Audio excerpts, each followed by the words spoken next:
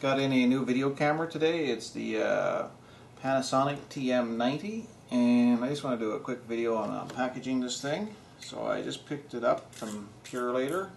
I got it from bnhvideo.com. Their price was really good. They had a sale on. So let's just open this thing up here so that we can see it. Get into the camera shot here. Alright, here we go. Okay. Let's open this thing up.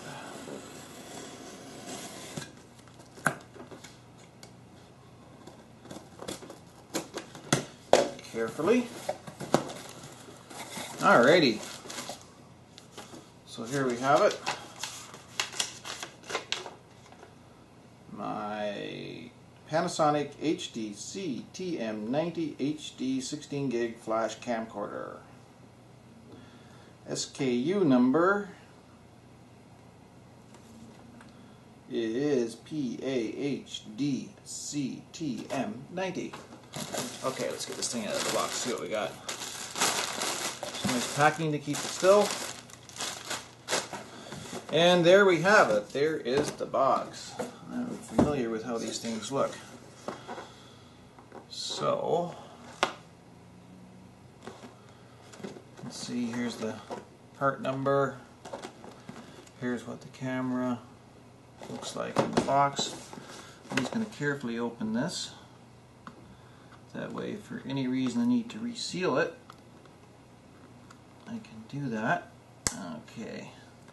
Now this video is actually being recorded on a HDC TM90. So this one is going to be mine that we're opening right now.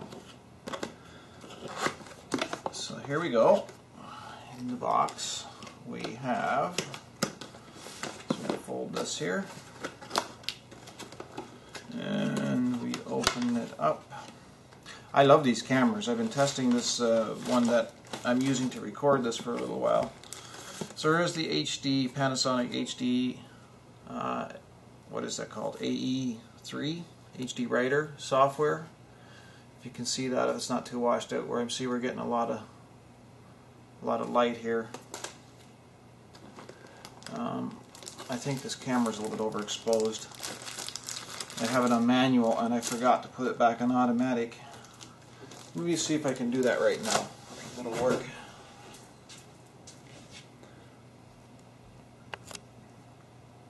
Not sure if I can switch midstream.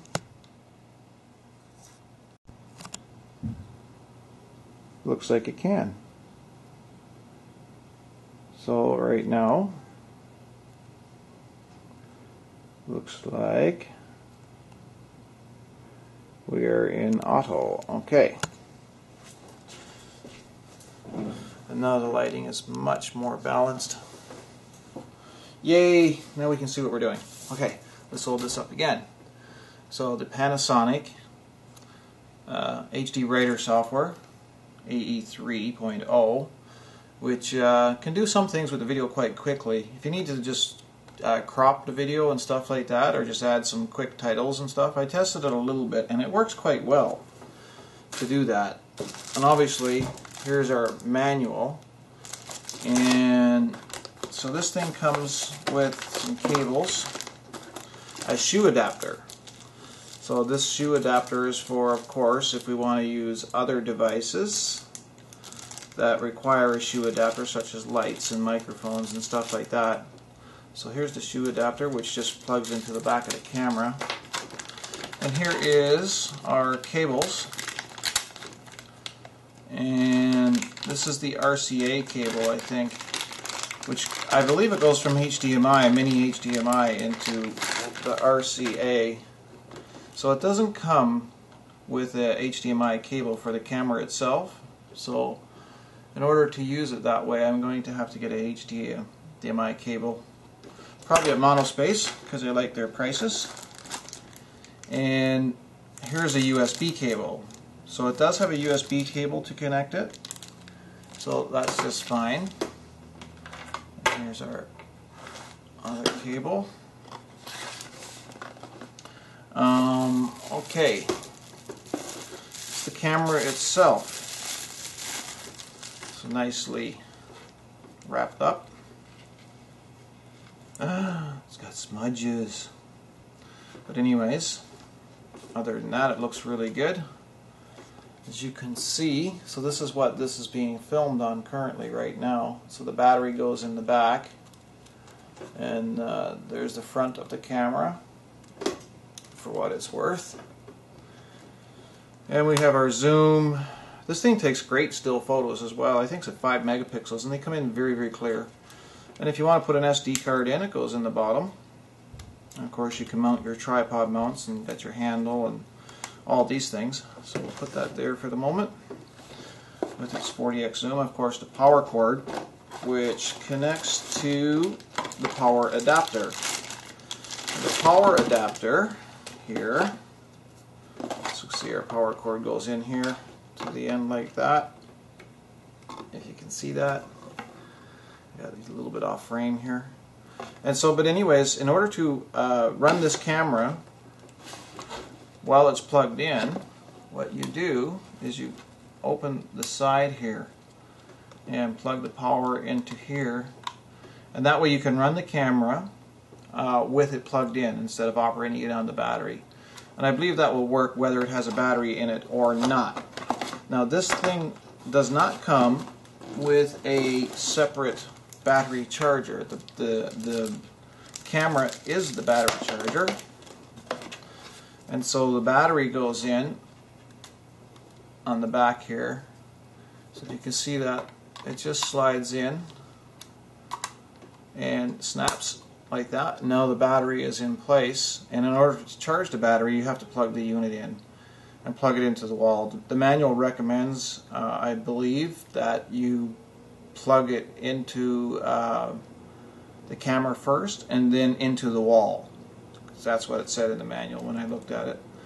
And so here's our AV port, and here's our HDMI port, and our USB port, and then we have this is our shoe adapter release right here. So if we had our shoe adapter in, which we'll take right here, which actually slides in the back just like that. So it's in there pretty secure right now, but to release it, we come to our release here, and then we just pull it out. So that's how that goes in. We don't need the box anymore as I knock things over. That's pretty much it. So this one is going to need to be charged and whatnot. It also has an LED light up front, and it actually works pretty decent in dark areas for really close-up shots type thing.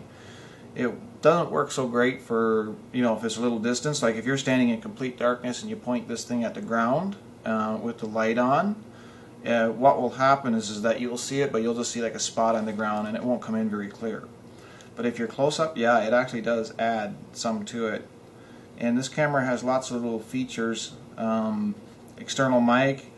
One thing that I love, it has 1080p at 60 frames per second. So you hit the button here to put it into that mode, and that's a pretty high rate. That's a really high rate, frame rate, progressive, so you get a full 60p scan. So all 60 frames are a full resolution, rather than like the 1080i, which is a half resolution per frame, and that's interlaced. So you have that option, which is super cool. This thing also has an auto off. If you close it when it's open, it automatically shuts off. You also have an option to use the power button, which is right up in the corner here. And the power button will also shut it off, and but normally it won't need to be used. So if you use the power button to shut off the camera, and then you open the lens after, like the LCD display, after you've shut it off with the power button, the camera will not power back on. You have to use the power button to turn it back on. So it remembers the last way it was used. So if, however, you close it when the camera's on, it will automatically shut the camera off, unless it's in recording mode, then it won't shut off. And then when you open it, it automatically comes right back on. And this is great if you want to do some things for quick, easy use. So if you're, need to close the camera for a few minutes to shut it off, and then you need it to come open and start recording quickly again, then it's quite good for that. The microphone is on the top here for playback, So that's where the audio comes from when you're playing back videos on the unit itself. And it also has a microphone up front here for doing the recording. Another little feature that I like about this camera is the lens cover itself. It's completely automatic, so when you turn the camera on, the lens cover opens up, and when you turn the camera off, it closes. And that's a good feature. Not all the Panasonics do that. I checked one of the other Panasonics out, and I think that was a 80 series. What one was that? HDC? Oh, I can't remember anyways, but it was an 80 series.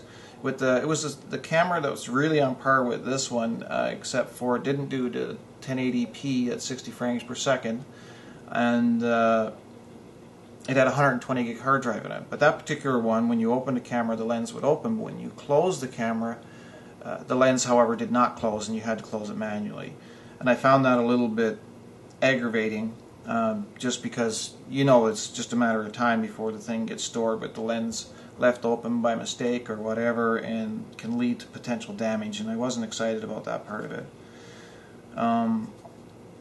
Also, this thing here can take an adapter on the front here, and you can put on the 3D lens from Panasonic. Again, the other camera, which I can't remember the model name right now, but the other camera didn't have that option either. So it's a couple options that this one has. The trade-off is the other camera had the 120 gig internal, and this one only has 16 gig internal, which is about an hour and 20 minutes on the 1080p 60 frames per second, or maybe about 2 hours and 40 minutes, 2 hours and 40 minutes on the 1080i sort of thing, which is longer than the battery will last for it anyways. The new battery of this rating, because the other battery you can get for it, actually I think it's about double the power that this one is.